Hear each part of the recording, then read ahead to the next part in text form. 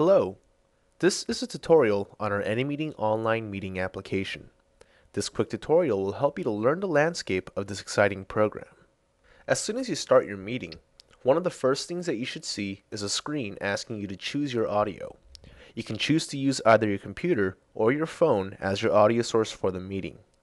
Keep in mind that you'll be able to switch back and forth between either option anytime during the meeting, and that your attendees will be able to hear you regardless of which option you choose. Once you choose your audio, you'll be brought to another screen that will show you some best practices for conducting a meeting. After you've gone through these guidelines, press the button shown below to continue.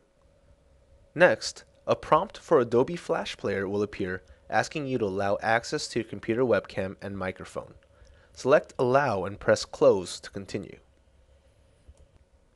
Now you should be able to see your meeting with all the available controls and features as the presenter. If you want to show yourself to your attendees using a webcam, press the Cam button found here. Doing so should bring up a preview of your webcam feed. If everything appears to be in order, press the green button shown here to start broadcasting your webcam. If you'd like to stop broadcasting your webcam, then just press the Cam button again. If you chose to use your computer as your audio source and you want to mute yourself, just press the mic button found here. To unmute, press the mic button again. To switch over to using your phone as your audio source, just hover your mouse cursor over the mic button and press the switch to telephone button found here.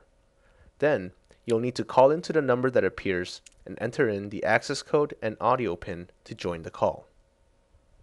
In the center area of the meeting, you should notice the Meeting Options area.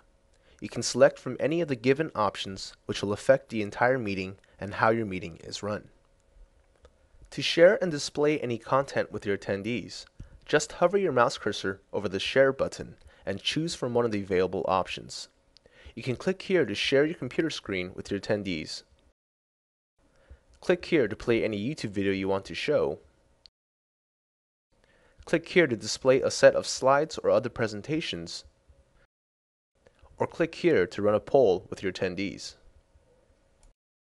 If you like to text chat with your attendees and they with you, you can both use the text chat area right here. Just select who you like to send the text to, type, and then hit enter. If you like to record your meeting, just press the record button right here. When prompted, press start recording and your meeting will be recorded from that point on. When you are ready to end the meeting, just press the End Meeting button right here.